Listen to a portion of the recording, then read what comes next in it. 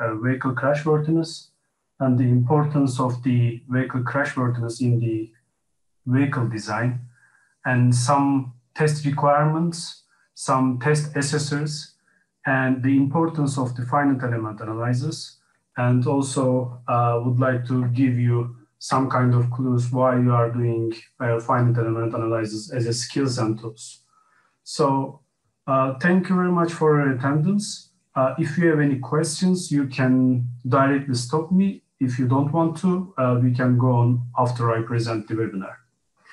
So as I told you, our topics are these ones today. Would like to mention some specific items in terms of testing standards like FMVSS, NCAP, and IHS, not only for United States, but also whole of the world. On the other hand, would like to give some kind of vision about the product design before showing vehicle design to you, because at the end of the day, we need to understand what is the point of crashworthiness in a product design, especially in vehicle design, because also crashworthiness is used for different kind of products like aerospace or satellites. So therefore, today we would like to focus on the vehicle designs. So let me start with what crashworthiness is. So I guess everyone is familiar with what crashworthiness is. So I'm not going to mention you a new information or new definition of the crashworthiness, but would like to give some kind of very bite-sized information to be on the same page and to be aligned for the rest of the webinar. So crashworthiness is not only related with maintaining the structural deformation of the vehicle, but also keep occupant safety and also pedestrian protection in good shapes without not so much injury, without any deaths or without any loss during the accidents. Designers and developers create vehicles for occupant safety with controlling crashworthiness and also managing the crash pulse during the accident to maintain the human health on the vehicle. So what is optimum crash pulse? Optimum crash pulse is usually with initial high peaks and slowly lowering curve behavior is the most expected and also preferred one in terms of crashworthiness engineers. We have also pedestrian protection in this area.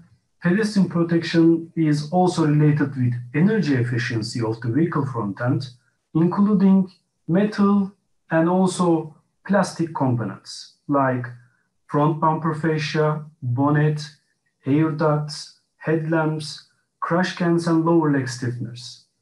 So as a result, the aim of crashworthiness is to maintain sufficient survival spaces for occupants with reducing vehicle intrusions. You can see that in the crash tests, we are putting dummies in the vehicles, and also we are using some kind of impactors for the pedestrian protection representative tests. So on the other hand, we have to have a clear energy absorption to manage the crash loads, even if it is coming from for structural components like side rails or maybe dash or other structural components or metal components of the vehicle, but also from front bumper fascia to the crash cans as putting some kind of energy absorbers like high energy absorption materials like foams or plastics. Then after crashworthiness definition, I would like to inform you about the product design, because the knowledge of the product design is important to understand what vehicle design is first. So a product can be published in a market for customers with having suitable marketing information and which has a result of sales and gains money. But at the end, each product needs to provide a benefit for the customer. So if a customer does not have any kind of benefit from this product, then they will not buy it. In terms of product design perspective, I can say that a product design is related with cost and price. Because at the end of the day, you have to be sure about all your expenses, and you have to define a cost price and the product price, and your consumers needs to buy your products, and this maintains you some revenue and some profits. It is not only for the automotive industry, but also for all industries. If they would like to have a product design, they would like to calculate all these items. To create a product needs some attributes, on the other hand, to be more competitive with the rivals, because you have to know that your product will be competitor as your rivals, and you have to sell it. And this needs some investment. And this investment is, I will also tell you about that, the product development. Consumers always value the product according to its attributes. As I told you in the previous page, these attributes can be known as the benefits of the product. What vehicle development, as I told you, is a very dominant and important area in terms of vehicle design. So automotive vehicle design has total contribution of different departments. In that area, vehicle development is the most dominant department during the vehicle design, because it owns the vehicle. This department owns the vehicle and shapes the vehicle according to inputs and outputs of other departments, such as homologation teams, marketing teams, and service teams. So development department uses metrics called vehicle attributes to meet the development targets in terms of customer satisfaction. So they're doing their development and they're saying that, oh, we are meeting targets, or we are not meeting targets, we have to develop more. So they are using the metrics in terms of customer satisfaction, and this is called vehicle attributes for them. So the crashworthiness is also one of the part of the vehicle attributes, and it was defined in the regulatory area previously. And normally the vehicle has lots of different attributes like vehicle dynamics, package, MVH, strength and durability, appearance and cost of ownership for the customer satisfaction. In terms of regulatory perspective, it has crashworthiness and emissions, and also it has some corporate attributes as well. So in the beginning, as you might understand, that crashworthiness is located in the regulatory area, which is a must to meet the targets for the vehicle companies. But after late 1990s, with publishment of the official publishment of the Euro NCAP, and also different kind of marketing strategies, crashworthiness began to be a part of customer satisfaction areas, because the customers were getting increased knowledge in terms of vehicle safety area, and this increase of the knowledge makes them more aware about the crashworthiness and vehicle safety. And the consumers wanted to have more safer cars. And when marketing teams discovered this customer behavior with some kind of investigations in the market, they tried to put their success in terms of crashworthiness tests in their advertisements. You might be aware about, in the beginning of 2000s, there are lots of advertisements about Volvo cars, like our cars are 5-star in terms of Euro NCAP, and we are building all the safest cars in the world. So this makes consumer more and more, let's say, trust to the brand, and also this began to be a customer satisfaction during accidents, not to have a loss in their. I guess this is all for the vehicle attributes perspective, why crashworthiness is located regulatory and moved to customer satisfaction area. It's still on having in two different areas, not only for customer satisfaction area, but also still on the regulatory. So I would like to show something else about the regulatory and also external testing and insurance testing areas today, because it's very important to learn the test standards. So we can distribute into three. We can start with the regulatory perspective, and afterwards we can go on with the new car assessment programs as a public domain guidelines.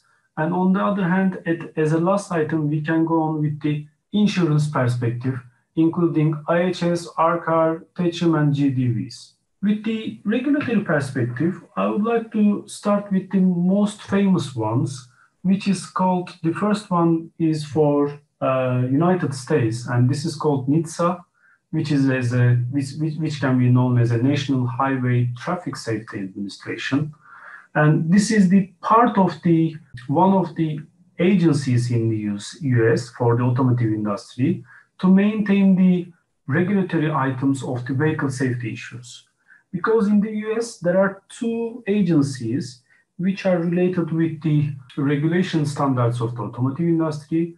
First is NHTSA, and the second one is EPA. EPA is taking care about the vehicle emissions. So in terms of crashworthiness, there is another specialized department in NHTSA, which is called FMVSS. You might be aware about that. Lots of FMVSS requirements around in terms of crashworthiness, FMVSS 301, FMVSS 216 to 114 and other stuff. And this is called Federal Motor Vehicle Safety Standards. And these regulations are especially considering vehicle design, construction, performance, crashworthiness, and durability of the motor vehicles and automotive safety related components. You can reach there from this link. And so the next item in terms of regulatory is UNECE. You might hear about that ECR regulations like EC 100, like EC 95, like EC 94. And this is for United Nations Economic Commissions for the Europe. And this provides the sustainable transportation and regulates the all technological innovations of the vehicles and trying to make them safer and more environmentally in the Europe. So it can be reached out from that link. So you can discover here. In the case of more information, please let us know. We can provide more detailed webinars in terms of each kind of regulatory testing standards. So I would like to go on with the external safety agencies as well. We can call lots of new car assessment protocols in terms of different markets and countries and also geographical locations. But I would like to mention as a first, there is an agency called Global NCAP, which is Global New Car Assessment Protocol. And this platform wants to cooperate among new car assessment programs worldwide. This is located in UK. This is not making their self-regulations, but would like to make the vehicle and the automotive industry adopted universally. What this global NCAP includes? This global NCAP includes different kinds of NCAP programs, and these NCAP programs are all located in different areas and geographical locations. Let me explain them in details. So I would like to start with the NCAP. It's for Australian areas. We may call it Australasia consumers. It gives independent and transparent advice for the consumers and would like to inform each consumer in terms of comparison of the vehicle brands. So it's not only advising occupants, but also advising the pedestrian protection information and for the different kinds of model brands. The next item will be the Asian NCAP, and it is for Southeast Asian countries, and it has been founded in 2012. It includes adult and child equipment protection. It provides safety level of information of the tested vehicle to the consumers. Its aim is to make the consumers more familiar with the crash and the vehicle safety standards. You can reach out these items from this website. Okay, you can reach it from this website. There are all results of the vehicles are included in here, and you can investigate and discover this area by yourself. So you can take a look at your company brand and you can select your one of the models that you would like to and then search it. So the next item is going to be the Chinese NCAP. I guess now I'm showing my presentation again. And Chinese NCAP is related with the, of course, Chinese market and has been released in 2006. It helps to improve Chinese automotive industry with some kind of quality levels of the vehicle safety. And after this release of the Chinese NCAP, it has been observed that there are lots of vehicle safety items are being implemented to the Chinese automotive industry. So there are seatbelt reminders which were not in their cars, and some kind of electronic stability control programs was implemented, and also they improved the vehicle design to put some kind of additional airbag to protect the occupants during crash. So this means Chinese NCAP is very important and also very helpful to develop the automotive vehicle industry in China. From the beginning of it, it can be easily seen that the Chinese auto industry is improved in terms of vehicle design and vehicle safety. So you can see it. Let me click on the link and show it to you. So the website of the Chinese NCAP looks like this one. So you can, sorry about that, it's Chinese, but I may try something else in terms of English version. Maybe it's more helpful. So you can reach all the companies, brands, and car models from here, and it helps you to understand what kind of results are happening in the Chinese market. I guess this one is the most famous one that every auto customer knows it. This is called Euro NCAP, and Euro NCAP is located for Europe, but some kind of, let's say, countries which are not included in the or located in the Europe, but also takes the similar requirements of the Euro NCAP and accepts them. So Euro NCAP is, let's say, very important for the car development. As I told you previously, the familiarity of the consumer has begun with the crashworthiness after late 1990s, which is the publishment of the Euro NCAP Corporation. Euro NCAP published in 1996, and they published their first test results at 1997. So what the aim of this organization is, they would like to influence the vehicle designs and leading to fewer traffic deaths on European roads. And it has been supported by different kind of members from Germany, from UK, and from different kinds of Netherlands, from different kinds of European countries as Netherlands and France. So you can directly look at these members in their website. So let me look at their website and share it with you. So it's very simple. You can see your car, you can click on it, and you can see detailed test and assessment knowledge in here, which includes the tested model, body types, and other stuff. And it has also the test results of it. And you can see directly what the required information for you.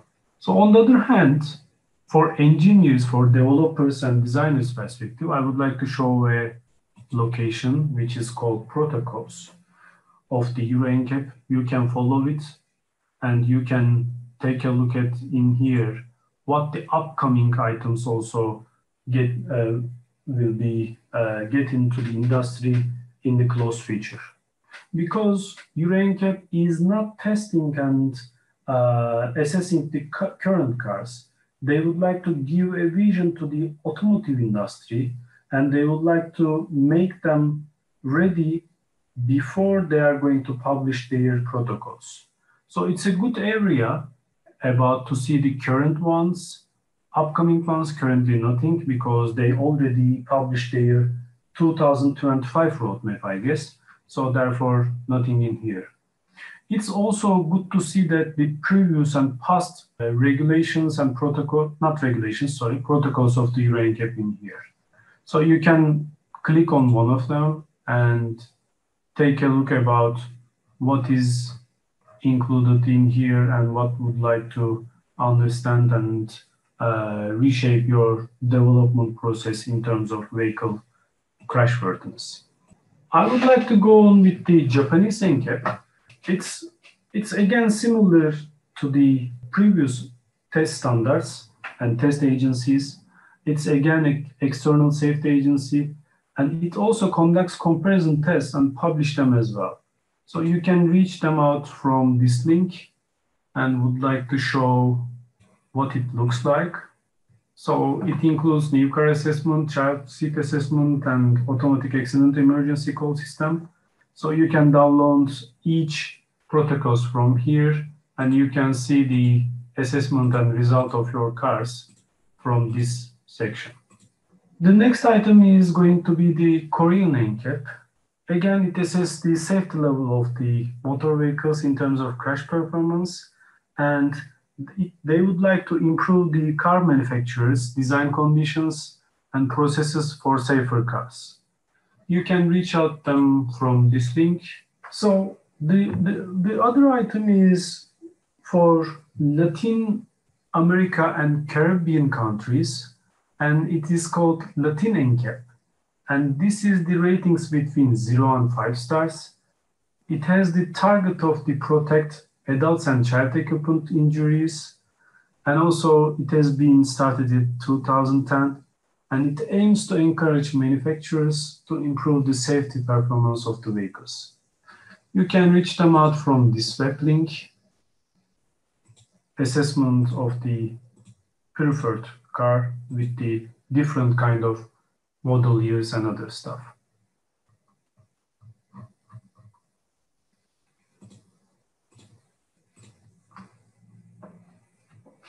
The next item is the US NCAP.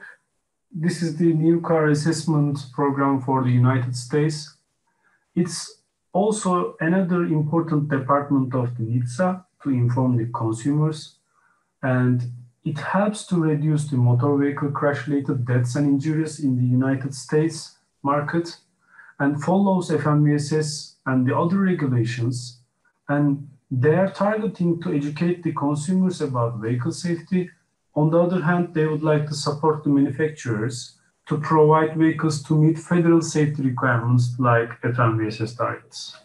So you can reach them out from www.safercar.gov. So let me share it, what it looks like as well. So you can see some kind of information here, and they are also very good at the recalls of the vehicles and the components. So you can take a look at vehicle owners area and would like to get in more, let's say, informed about the car safety and vehicle safety in here.